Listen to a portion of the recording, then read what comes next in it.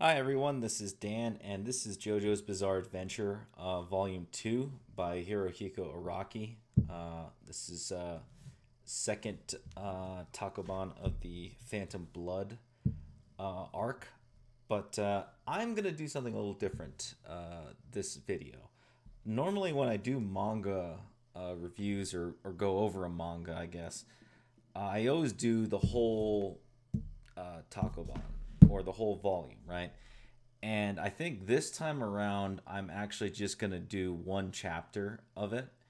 And the reason why is I'm kind of curious. Sometimes when you read these things, you just burn right through them, and that's fine. But in this case, it makes it kind of odd when I'm thinking and comparing manga to comics.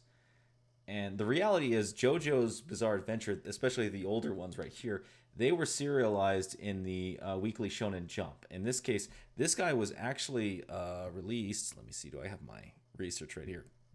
This was actually released in the 14th issue of the Weekly Shonen Jump back in 1987. So this is really, really old. And 1987 makes, puts JoJo pretty much in the same conversation of some of the more classic Marvel runs and DC runs of the time. Gives you a little bit of frame of reference when you think about this, and I just feel like I feel like it's a more fair comparison when I'm going about it in my own head. Now, this might not work at all, but I'm gonna try it anyway and see what happens, and we'll go from there. Anyway, this chapter right here, Chapter 12, Youth with Dio Part 1. You get a pretty cool little splash page or manga style splash page with Jonathan Joestar doing some weird feng shui. That's very British. So, immediate action. Dio's been shot multiple times after he stabbed Jonathan's father.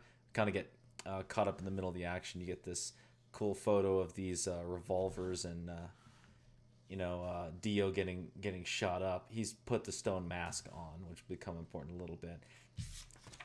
You get a really tragic couple pages of Jonathan's father dying. He's been stabbed in the back by Dio, and some interesting art choices by Araki. I like the facial expression changing. I like it. This static panel, but it kind of looks somewhat odd in a way. But I know what he was going for. A lot of Araki's style is just trying to draw like really like raw emotions out of the reader. And this is kind of like his early attempts at doing that with his art, which is pretty interesting. So he passes away and he gives his ring to, or his mother's ring, which he was wearing on his pinky, to his son. And then, he dies. Ario Speedwagon, by the way, this character's name is Ario Speedwagon.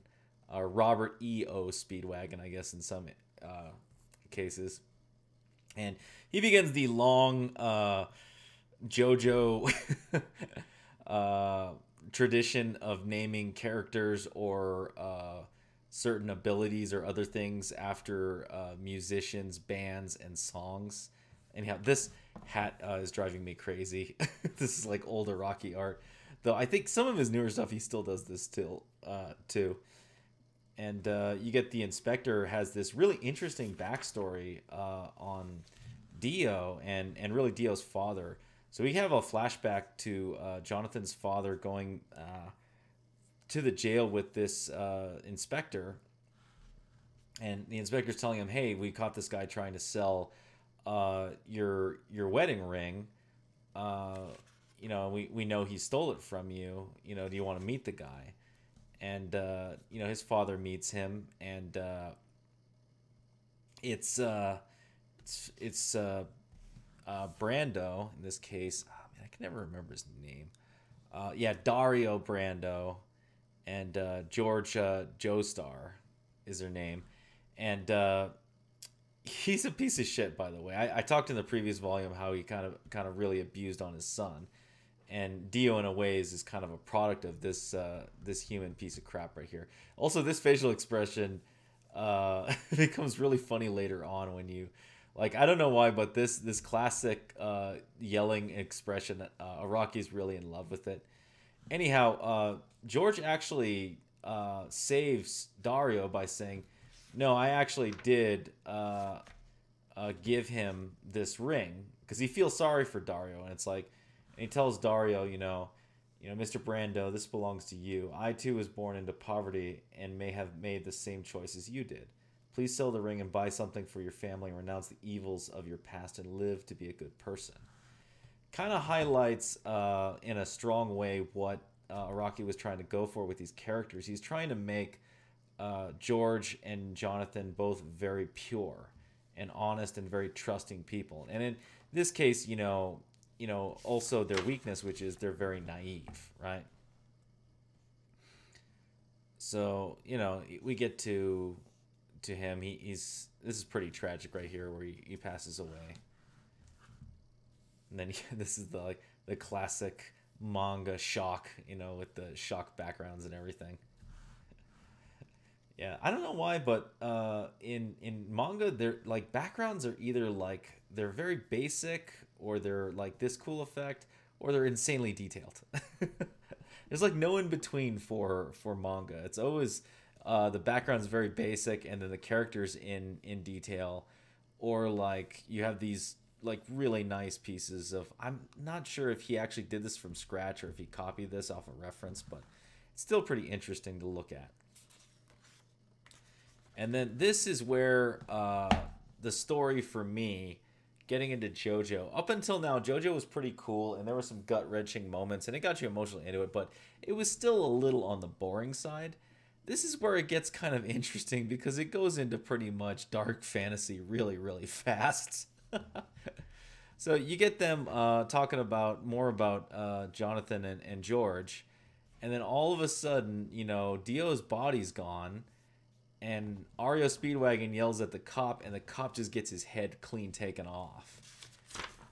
And then here it is, Dio on the outside, now having transformed from the stone mask. Obviously with superhuman powers, having chopped this guy's head off. And you get left on this. Imagine being a Japanese youth kind of left on this cliffhanger. You've been reading basically what felt almost like a slice of life with some boyhood violence in it. And all of a sudden you're like, what the hell just happened? Anyhow, that's it for JoJo's Bizarre Adventure Chapter 12 of Phantom Blood.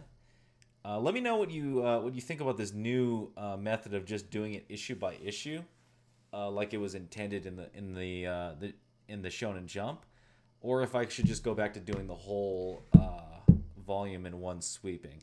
I thought it was kind of interesting to kind of actually delve into deeper detail. Kind of showed you some of the smaller things that Araki was trying to accomplish with each issue, as well as highlight a lot of some errors too in it all. But anyhow, yeah, if you like this video, hit the thumbs up, subscribe if you haven't subscribed, hit the bell for notifications. And, I will probably be back with the next chapter of JoJo later on in the week. Not doing manga full time, definitely gonna have some more comics coming up. Possibly more Daredevil, and maybe some, hopefully, if my stuff actually comes in, maybe some Alpha Flight. Anyhow, I will see you next time.